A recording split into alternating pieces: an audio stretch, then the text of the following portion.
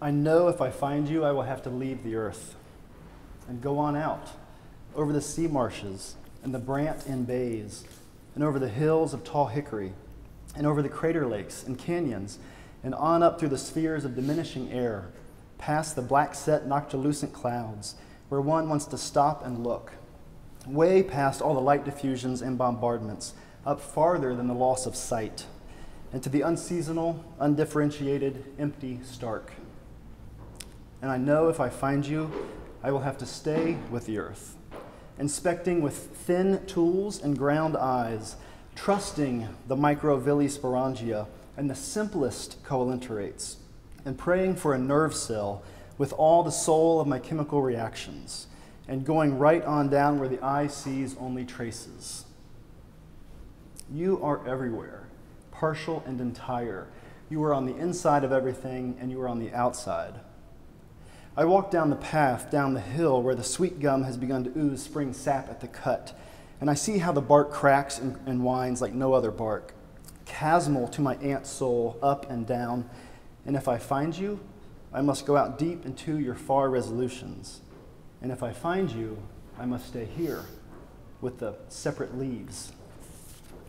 I would love to claim that poem, but it is not mine. It is by A.R. Ammons, and it's called Hymn, It's Hymn, H-Y-M-N.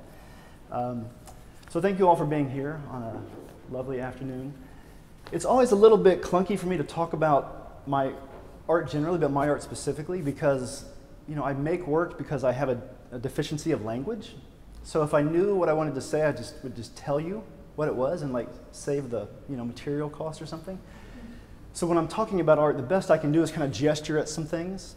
And so one of the things I was thinking about, in addition to this kind of amazing poem, one of the things I was thinking about when I was making these works is a story that I'm going to tell you from when I was 21 years old. And so I'll just give you a little snapshot of this. And again, this story is not meant to be coy or sort of deflective. It's just that if I'm going to talk about art in a way to you that's not a lie, it's not about the color, it's about why would you do this anyway. And so hopefully this story has some purchase on that question. I remember that his knuckles, index finger to pinky, were each tattooed with a letter of L-O-V-E-H-U-R-T. But I cannot recall if there was an S residing asymmetrically on a thumb. The letter's presence or absence matters. Love either hurt and did so in past tense, or love hurts and becomes a present progressive, ongoing. I never got his name, but we met under an overpass that spanned the lanes of Interstate 70 in the east central part of Colorado that might as well be Kansas. There was not a building nor a car in sight, and the overpass was a structure oddly placed and unnecessary. It was the first time I ever saw tumbleweed, and I remember being struck at how comic it looked, bouncing down the highway that I was walking alongside of. Its rendering in cartoons and cliches was exact. The sky started off wool that day and had grown only progressively darker as afternoon came. Wind was blowing hard across the highway, and the tumbleweed was rolling itself into lattice work, skipping when the winds were particularly strong. It rolled and blew along until it slammed itself into fencing that was wine-colored from years and rust. I wondered if future winds running the opposite direction would dislodge the brush, or if entropy and forgotten stretches of highway would attend to the matter. It was a lonely day. I took shelter under the overpass when the sky began to brood something really awful. The man with the tattooed finger stopped under the bridge with me just long enough to ask me where I was from, where I was headed, and to recommend a shelter in Denver that served meals for free. He seemed unconcerned with the approaching storm and kept on walking down I-70. He walked away and disappeared out of sight. I was traveling with only my backpack and a tent stuffed down into the bottom of it, and I could not afford to have any of it wet and drenched, so I was prepared to remain there under the bridge until the sky cleared, even if that meant staying there for the night. The sky barked and threatened that day, but not a drop of rain fell. The clouds thought better of the empty stretch of Colorado, I suppose. They gathered themselves up and moved on.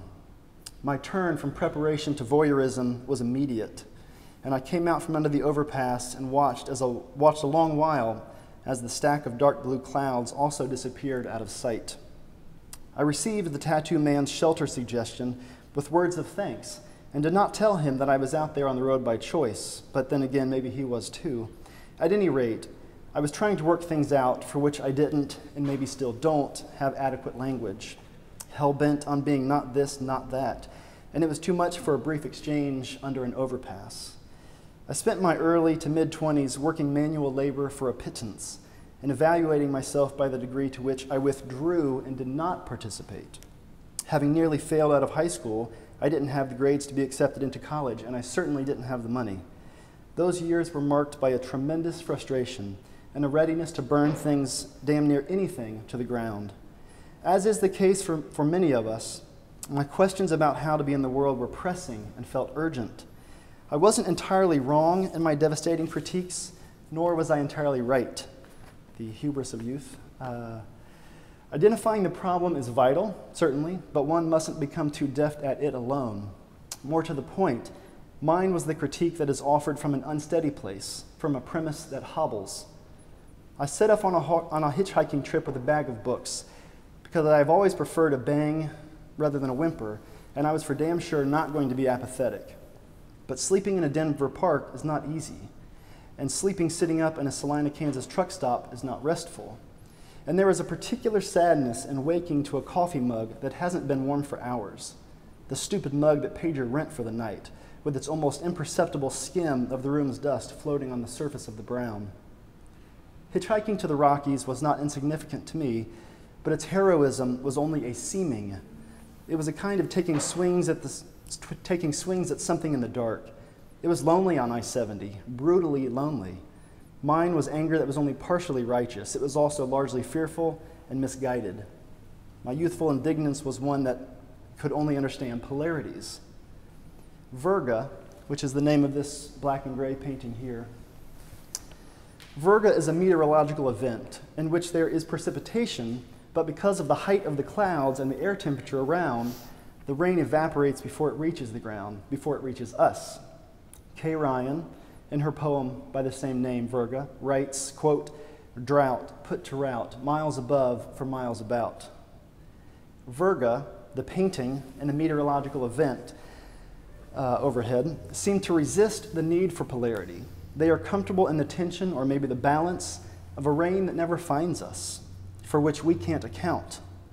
This requires, I suspect, far more than the casual live in attention mantra, in which we say the words, but are actually on our way to the ostensible safety and comfort of the most available and convenient reductionism.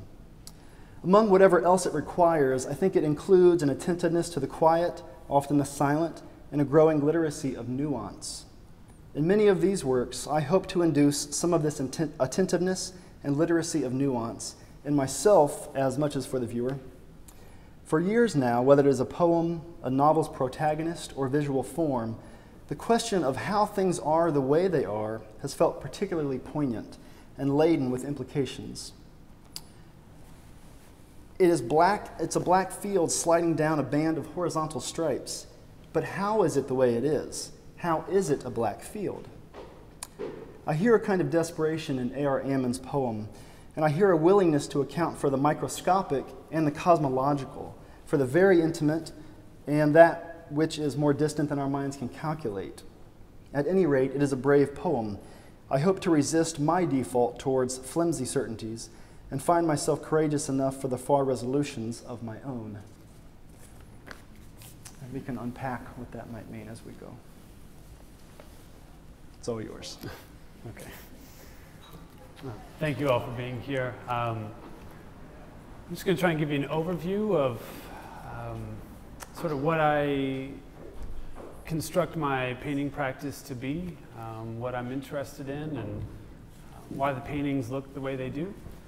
And then we can, as Andrew and I have like time for question and answers, we can like unpack some of those things. So there's a few things that I want to like touch base on. Is that the first thing, I'm really interested in contemplative silence.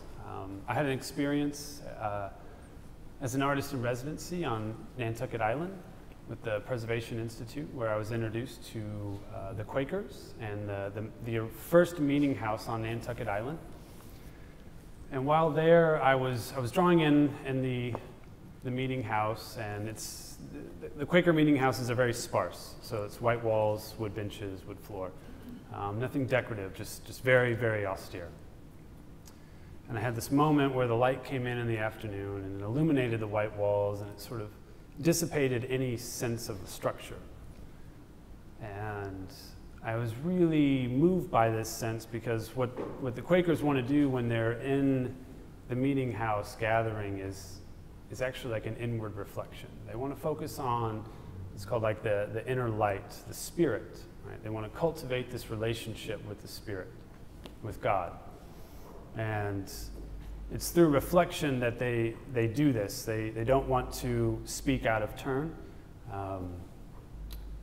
And so I found this place to be very resonant for me and what I was reaching for. And so since then, I've moved away from like using architectural elements and kind of moving towards this landscape element. When you look at my paintings, I really, I want to have a sense of silence, like contemplative silence. There's tension in the paintings. Sometimes they might seem a little violent, like the breaking of the tree or the boat that's on fire. But it needs to feel silent, because for me, that silence is really transformative. It allows me to slow down and to think about who I am, what am I doing in the world, what do I want, what is my relationship to having faith. And it's those things that drive what it is that I'm working for. You'll notice that a lot in my paintings there's like a landscape element, and it's not really about the landscape in a sense. I view the landscape as being a sacred space. Partly because I'm drawing from the biblical narrative of Genesis, where we were in the garden and we were meant to have this earthly place and to cultivate. But then we were divorced from that. So like for me, there's a sense of being fractured, like a sense of fractured environment. And I'm trying to mend that relationship through painting. So, for instance, like the tree that's over here, the large painting on the left, you'll notice that the form of the tree is more dead, right? The branches don't come out, they don't have leaves. But the tree's painted in a red, like it's very saturated, it's intense, it's like coming alive, right? And I like that juxtaposition between the two, because for me, I'm always wrestling with this idea of like faith and like holding on to that, but doubting it at the same time. And I want my paintings to feel like you're being confronted with something that you can kind of recognize, but you know seems beyond your reach, that you recognize that there's a space somewhere else. Part of the reason for that is like I grew up in northern Indiana, as Chet said, in Peru, and I love the winter. And like I absolutely love it because it's very reflective and it's very quiet. And I'm sure many of you can attest to, like when it's really cold, you feel your body in a different way, right? Like you feel like it's so present. But there's also this really wonderful transformation that happens when the snow kind of covers everything. And I can remember fields being covered with snow, and then like it's snowing and it's obscuring the landscape, right? So you see the snow, you don't see the distance anymore, but you feel it because you've been there, you know it. And that sort of obscuring but transformation is something I'm very interested in, that sort of play of light and space. So when you look at like the paintings, you don't get like a far horizon typically. You can sense that the space is deep, but it's kind of close, like you're coming up to something, but it could just dissipate at any moment. And that's like how I feel about having a sense of faith and trying to work in my paintings. Because for me, painting is really like a spiritual practice. Like my studio is set up to be very sparse and highly reflective, keeping only what's necessary, and allow the paintings to grow through the process. I don't try to plan anything out very much. If they do, they feel a little too forced, and I don't want that. ultimately, I really want to be affected by my paintings, and I want the viewer to feel that way too. You know, I have to feel my way through the paintings. So if they need to feel evocative, is what I'm saying, really. Some other things that I would like to point out is that you might notice there's a sense of like luminosity or glowing in the paintings. For me, that's really significant because I attach light as being a metaphor for like spirit. And so like the spirit is coming into the space to lighten the way, to illuminate, right? To reveal something.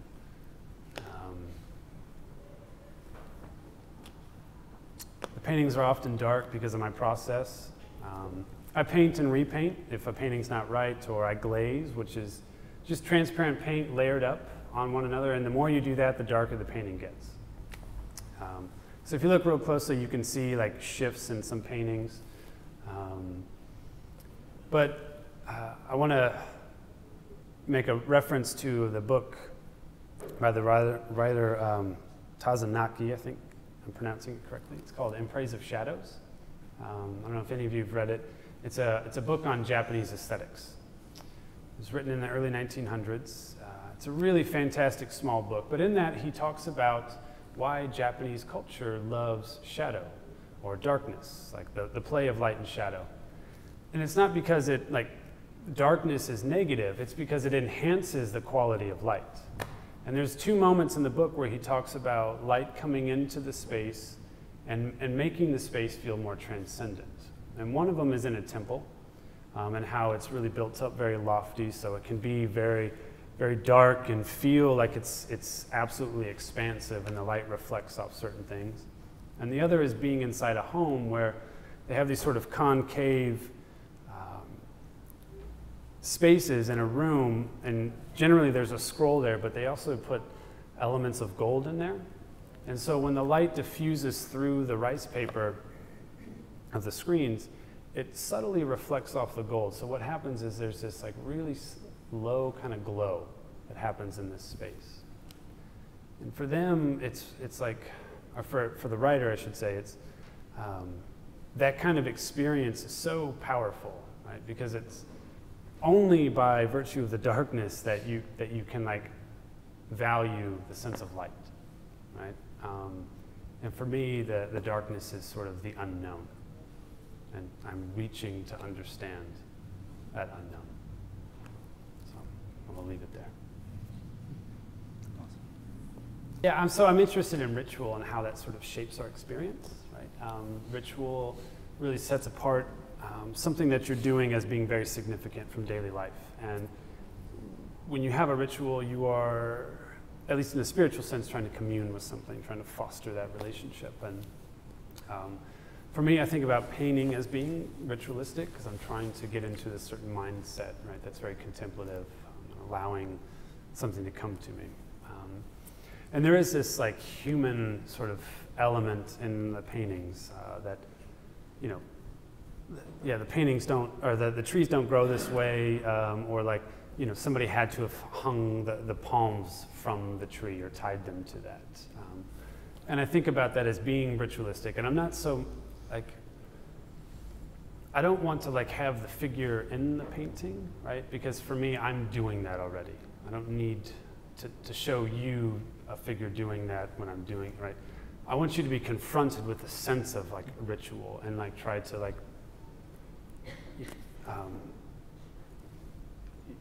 understand what that is, right? Like I think we do things, and people throughout history have done things where they, you know, say a tree is very sacred, or a place, like it's called a thin place, where the spiritual world and the physical world sort of overlap in a very thin way. And you know, there's something like, let's say like Stonehenge, right? It's supposed to be like a mystical place, right? Like people set out, they build things or construct the environment in a way as to like mark it off as like, this is special. And I'm like really interested in those spaces and like, why do we do that? Or why am I so interested in this tree or this kind of tree form and being situated in this place? And can't tell you specifically. I just know that like there's something in me that feels like I have to like address that. Like the fire, right? Like I love having like a fire, but I get lost in looking in that. And I think a lot of people can like relate to that. I don't know, like there's something about it that's like primordial, right? We stare into the fire and we get lost and it just feels right. Something about that. And I want to like cull those things out and look at them. And so it's part of the reason why I make it. But I think ritual is a very strong component because it does say that this is set apart from the everyday. And it's important to acknowledge that, at least for me.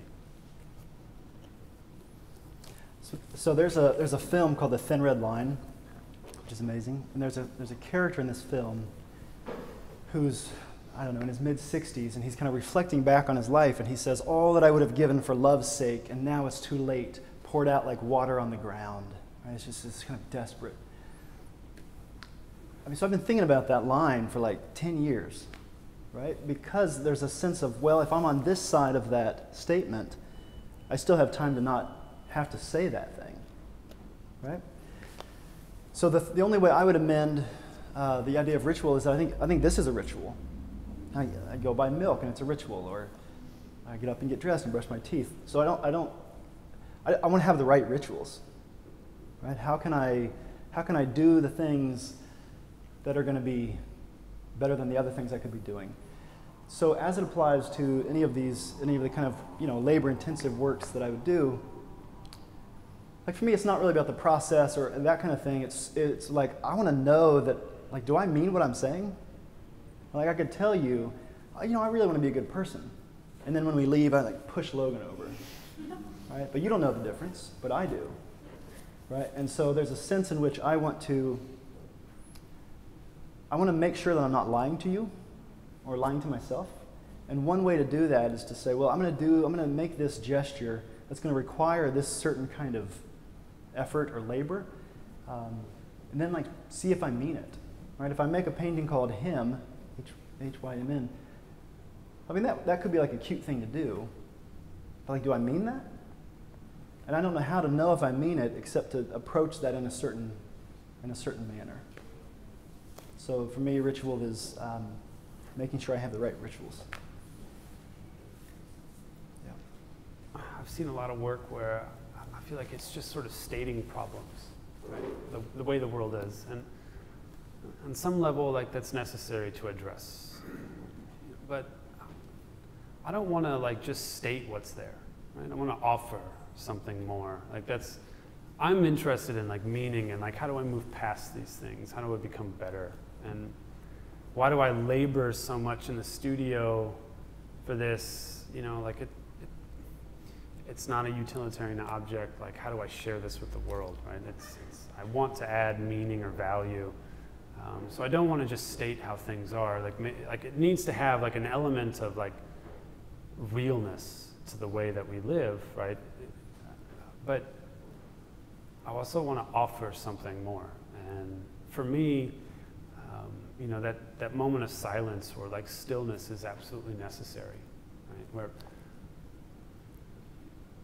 technology and the way that we interact with people has become so like expedient and like fractured in ways that I teach. It was mentioned that I teach at Santa Fe. I also teach at another school part-time, and my students have an issue like focusing and like just even communicating, and like I just feel like I need you to just stop and like think for a moment. Just be still, please. Okay, be still for 5 minutes and then we'll talk. And that's what I feel like needs to happen. So I want to make paintings that do that. And if somebody seeks fracture, I would like question, why do you need that? Like what use is that? And if they want that, then that's that person's prerogative. But I don't want to feed into that. Right? Like I value stillness and reflection. And if I can at least impart a moment of that to a viewer, whatever their sort of beliefs or background is, then like I'm happy.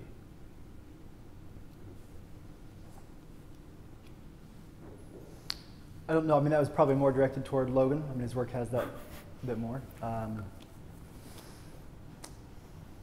You know, think about something like Virga, for instance, where it's like literally cut down the middle. You know, you have two panels that are equal, and you know, if anything, you know, I would maybe kind of like bend the idea of fracture. I don't think that's fractured. I think it's just like what it is. Right? It's what a Virga is simultaneous rainfall, and it's not touching me, right, at the same time. And so for me, that's where I would kind of like turn that and say, well, can that be a place where the possibility for empathy is created? You know, where I say, oh, you know what that's like to feel like the rain's not hitting you either? Oh, great. Okay, so like, right, not to be sort of flippant about it, but there's a sense in which, yeah, I don't want to state the problem either, but I will do that insofar as it's saying like, we're in this together, right? And if it can be an empathic gesture, then I think that has a lot of merit.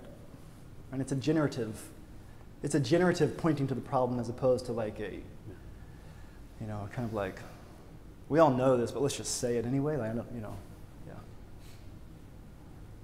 Yeah, that's a good question. I'm really drawn to like monochromatic, okay? and like the sort of tonal gray area. Part of the reason I love winter is because it's gray. If I could live in gray and white forever, I would be happy.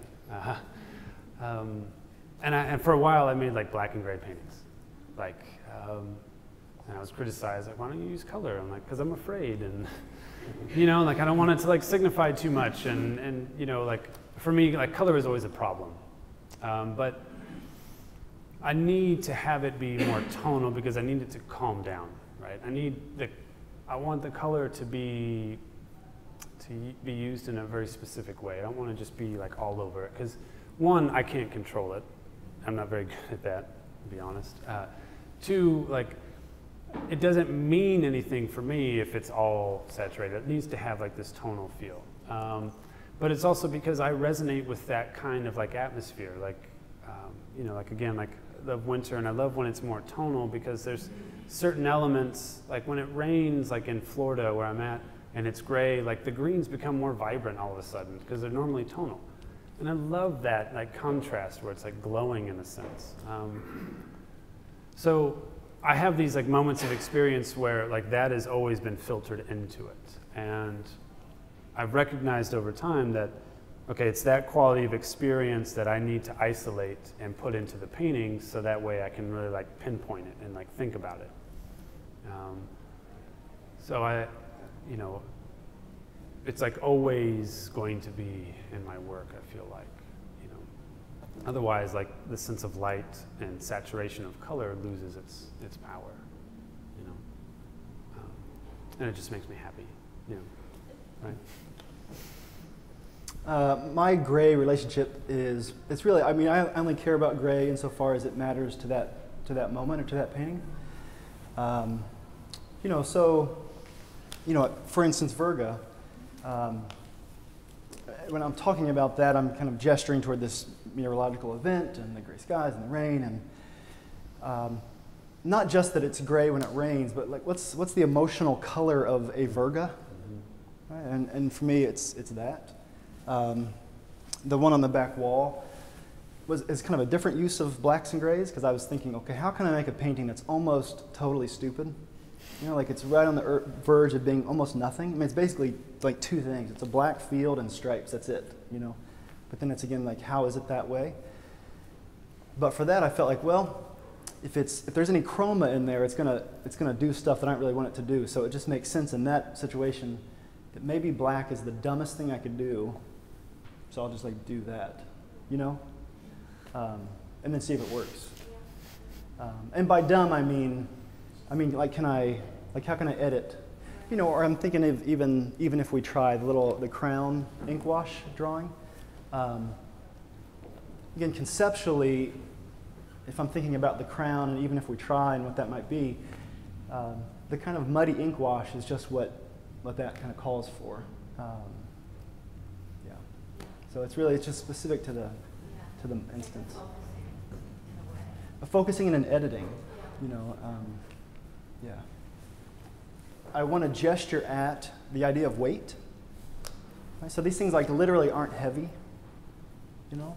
But for instance, this, if I'm going to gesture at a sense of weight, it only makes sense that it's, you know, that I'm adjusting the space that way. Right? So if that, let's call it a horizon line, it's not. It's edge. Let's erase horizon line from your thinking. If that edge is high, it's no longer heavy. Right? The space is sort of heavier than that object. So, but if I bring that edge down, all of a sudden that black thing gets heavy. So the weight is important. The weight's important. Yeah. I think the weight's important vertically the same way that the weight, let's say on the white painting, is important from the surface out. Right? It's maybe a weight / accumulation. So I think if I'm sort of gesturing at a gravitational pull that has that reference to the accumulated stuff. Does that make sense? But yeah, I mean, I do think of them sort of figuratively. So I had this, I'll just briefly, I had this professor in grad school, and I had this theory it was to Jerry. So I had this theory. I said, well, you know, we read right to left. No, we don't. We read left to right. And I said, well, because we read that way, I think things that happen on the left side of a composition, I think our brains kind of process them as though they happen sooner than if they happen on the right side. So I think I still think that's true. And Jerry said, oh, no, that's not true at all. We don't navigate the world that way. We navigate it, you know, more laterally, so that when we're navigating the space, we're always kind of looking at the bottom third of the world. Right? I'm not looking up here, and I'm not exactly looking here. I'm sort of navigating around. So I was kind of thinking about like occupying the bottom third of the world. I thought, well, that's kind of interesting, and also has a relationship to the grounding of left side of Virga. Right? It's accumulation. It's weight. It's weight, but then it's space at the bottom. Yeah, but I think this, and I'm still thinking about all this, but I think the space is what allows the weight. Right? So if I take the white and blue off, and we just have a field, which could matter, but I mean in the white painting, that's the reason I give it a framed white sort of border, as it were, to set it in contrast, so it's not. I don't want it to be an object of furry white stuff so much as I want it to be in contrast to what it's set against. I feel like it's a way of trying to articulate what the space is attempting to do. And just trying to be careful about that, because otherwise it becomes sort of a field which is not heavy. It's a field.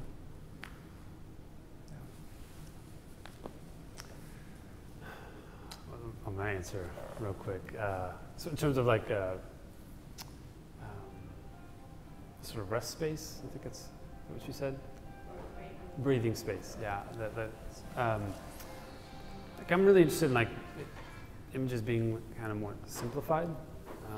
I've made paintings where they like started to get really complex, and I just seemed to like lose my way, and I felt like I couldn't enter in that, and I needed like a certain kind of space that just seemed to limit what could be there, but that like could hold me. And so a lot of times like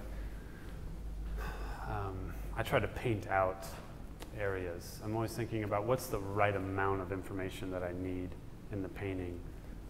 So sometimes they get really sparse, like that. The one up here, Beacon, too. Like for me, it's like very, very sparse. Some again get a little bit more like heavy, like the last big painting back there, Shore Unseen. Even the bottom. I mean, like for me, the space is filled, but there's the elements in the painting are small enough or thin enough that there's still a lot of space to kind of rest in between. I get, perhaps this comes from like my personality, because I'm also interested in like the way the way an artist is and the way that they make work. Like I'm really like OCD, I'm like clean, like minimalist, right? If I could be as like Spartan as possible, like my fiance and her daughter would like hate that, But I love that stuff because it like gives attention to the thing that's there, and I don't want to take attention away from what I'm painting. Like things are like for me, like very specific and focused. And so I feel like there needs to be a certain amount of space, breathing space in the painting. Each painting sort of dictates that. The painting by the door, when you come in, to me, there's a lot more information that's happening on the surface. But it does, for me, it doesn't feel very overwhelming. It still feels very like open in a way that like some of these paintings do. And to me, that also kind of like touches on like being allowed to be still and not like be distracted too much, but like focus.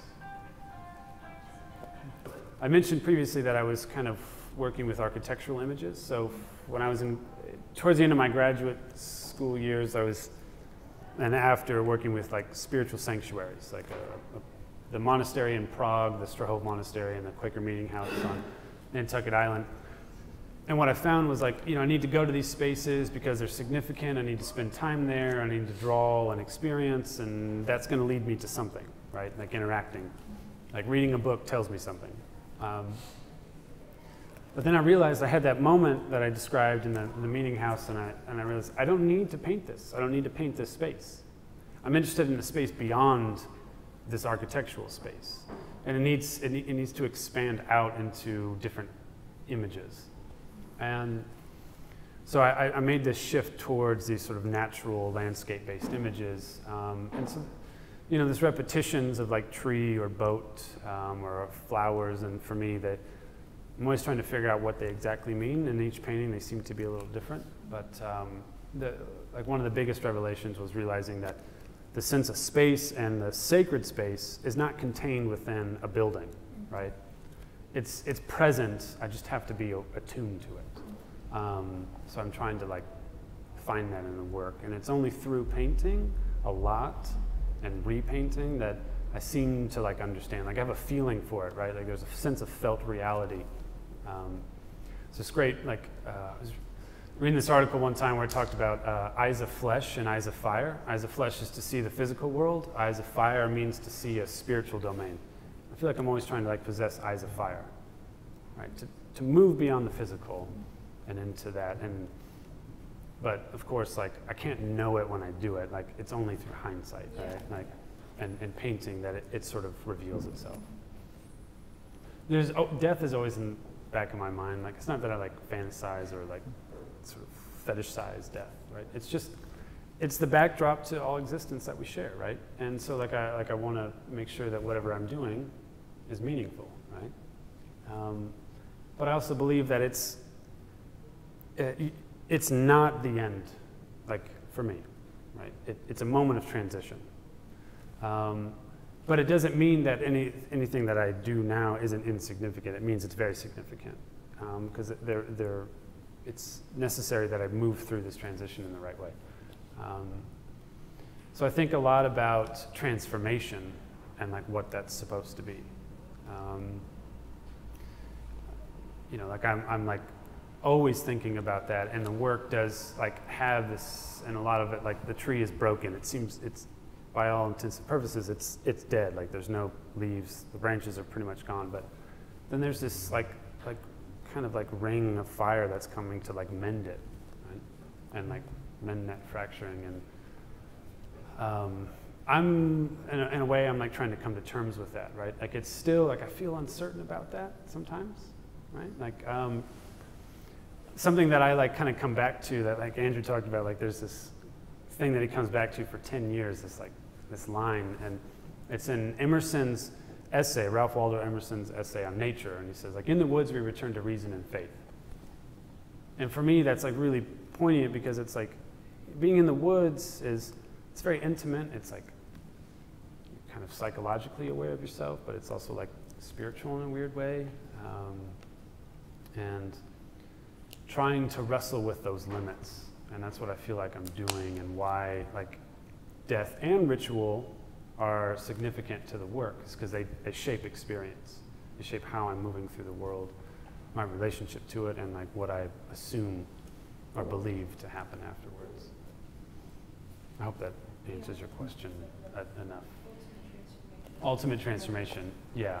And like the sort of triangular is like axis mundi, which is just the connection of heaven and earth, and thinking about these moments that like connect.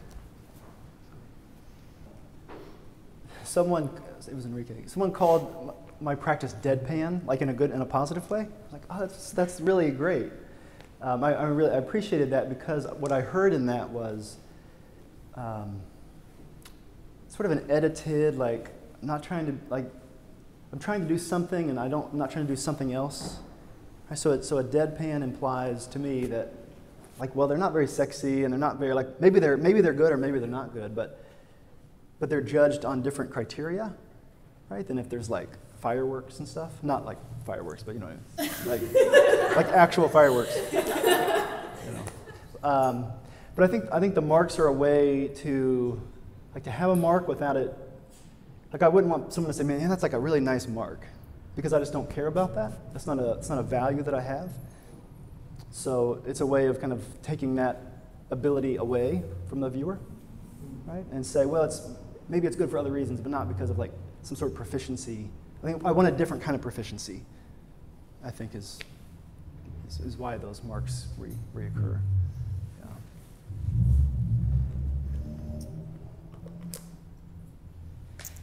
The link between our work.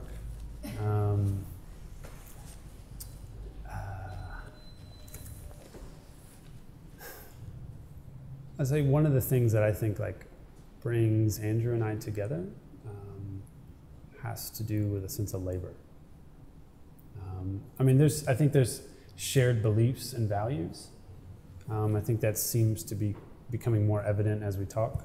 But one of the, even though we have divergent paths on how we kind of approach our practices, I think there's a sense that like labor is like crucial to the work, that it not only like lends significance and meaning to what we're doing, but that it somehow imbues this like object with like more meaning. Like we're trying to reach something and we hope that it achieves that thing. And even if it doesn't, that the mere fact that we've done it, I think, like attests to like reaching for that. I think that's sort of, for me, the title of 5 Resolutions. Correct me if I'm wrong, like, if you believe with that.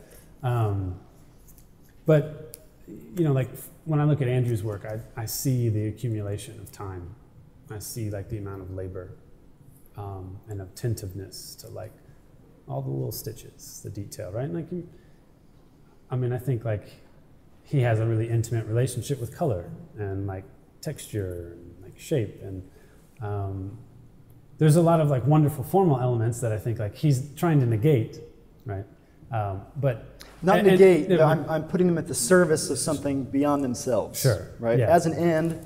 Who cares? That we believe that the paintings or artwork can be more than aesthetically pleasing, right? That the practice can and does become more, you know, with a critical like edge, and so I feel like when I work too, like there's some paintings that come out like right away, but it's only because like the entire history of myself painting has led to that one moment, right? But other paintings, like I paint over and over again until I find it's right, and it's in that labor and that diligence of working that the painting is earned and revealed, right?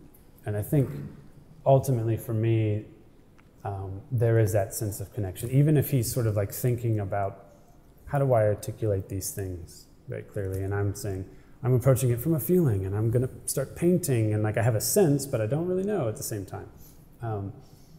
But the thing that unites us is that process. So one addition to that answer is, and like the most honest answer I think is like why I would want to show with Logan is that because like, and I'll out him, but like in a good sense he's desperate. Like he cares about stuff, and he cares about stuff that's way beyond what color is this. I mean that's important. Like all that's important at the surface of something. But one of the jokes that he and I have is that, and maybe I don't know, I don't want to speak for him, but I sometimes joke that like I don't really like art, which is probably a bad thing to say in an art gallery. But what I love is life, right? And to the degree that art can be at the service of that, then art like has a really vital place. And so I know that Logan cares more about his life than his paintings, and cares more about his questions than fire and color. And I love that he's like, because that's like a vulnerable spot, right? If you just make a painting, or if you make anything, and you never talk about it beyond, it's this color, and here's what I did, and if you never talk about it beyond that, then like you have so little skin in the game. It's like, it's such a safe position because you haven't said anything except you like red or blue or something. So I love that Logan, and I mean I aspire to this as well, are like willing to put something out there and say, you know what, this is like I care more about like a life question than a painting, but the painting can be a vehicle to engaging that thing. So I think Logan's paintings are great, but I think Logan is better than his paintings. And that's about as good as you can ask for him, I think. Yeah, man. Go ahead. The title of my master's thesis show was On the Poetic Accumulations of Inefficient Time Well Spent. It's like the worst title ever, you know? Like totally looks bad on a postcard. But for me, and I think this was, like I think there are some problems in my thinking about this, but at least in 2011 when that show happened, I was thinking about the intentionality as being the converting factor. So I was reading Brother Lawrence, you know, Brother Lawrence of the Resurrection, and his dishwashing and how he did that with a kind of intentionality that made it more than washing the pan. So for me it was an intentionality. It's a non-passive position. Like I could be, maybe I'll be a bricklayer, but like I'll choose to do that and like lay the bricks, and like I chose that, and so it's not like it might be awesome because I chose that, you know, with full agency and faculties. I think intentionality is the thing. I mean, I could talk so much about it. That was a master's thesis, so I can like read that to you all. But I think intentionality for me, it's a way of re-choosing the ritual, you know, as opposed to like, well, this is what I do, so that's what I'm going to keep doing. Well, it may not be the right thing to do. And how do you know? I think you know by that revisiting. Last thing I'll say about that is I have sometimes felt like this is a deficit in my personhood, and it may be, or maybe it's an asset, but I feel like I am bad at like saying something is this way and then never asking about it again. Like I ask about it every day. Like, okay, so I think this is the premise by which I'm setting up a life, and I believe this thing, and then tomorrow I think, okay, it's like, do I really believe that thing? And why do I believe that thing? Right? And so, but I think the good side of that is that it keeps me revisiting and reclaiming, you know, a way of being in the world as opposed to sort of passively saying, I don't know, I'll just do this. So that painting's called Hymn, H-Y-M-N. I keep wanting everyone to know it's not like male, you know. So I think for that painting, so there's this, I love to find, actually I love, but I hate to find, like if you're looking at curtains and you find the pattern where it repeats, you know what I mean? So you have this floral and there's a stick, and then you find it, and then you, like I can't help but find the repeating pattern and then feel disappointed. Right? Because it's not actually a field of flowers, you just duplicated it, and I feel like lied to and all that. And so then there's a way of doing a painting where you sort of like pretend like you did it in a messy way. Right? Like you pretend that like the line, like, oh, it would look really sweet if the line went down, so I'm gonna like make the line go down or something. And all of that might be fine in other paintings, like it might be fine in the next painting, but for this one I felt like I probably need to make this thing as true as I can make it. The idea of a hymn is a prayer. And for any of you who feel like you're non-religious, you'll be happy to know. For Martin Heidegger, one of the most important thinkers of the 20th century, for Heidegger, theology could have had something to do with theism, but it didn't necessarily need to have something to do with theism. For him, theology was kind of the outer limits of what we can know. Right? So it's like the deepest questions can be met in Heidegger's view of theology. So if I'm going to make a painting called Hymn that's sort of dealing with that, I felt like, one, I needed to make sure that I meant it, and I didn't know how to do that except just like stay with it for so many hours and see if I really Like, is it really a prayer, or is it just like an affect of a prayer? And I also wanted to, so I worked on it. Sometimes it would be up, and I would be reaching for it, and sometimes it would be down, and I'd be on the ground doing it. And I thought, I want to try to do this in a non-stylistic way. Like, I want to try to do it in a way that is less conscious of, like, oh, it'd be so sweet if the line went down like that, and it was this. And I mean, there were some of those decisions that were made, right? And maybe that's a deficit of the painting, but I tried to keep it as, like, what might a prayer look like? Like, how would that even be? And my first answer to my own question was like that. One of the things I felt like after I made it was that the text hymn is kind of in there in a small way. It kind of felt like a wound, like it was sort of lodged into the painting, which I thought was kind of interesting. I thought, well, what does that mean? What does the disruption of the prayer mean? What does the disruption of the hymn mean? And I don't really know what that means yet.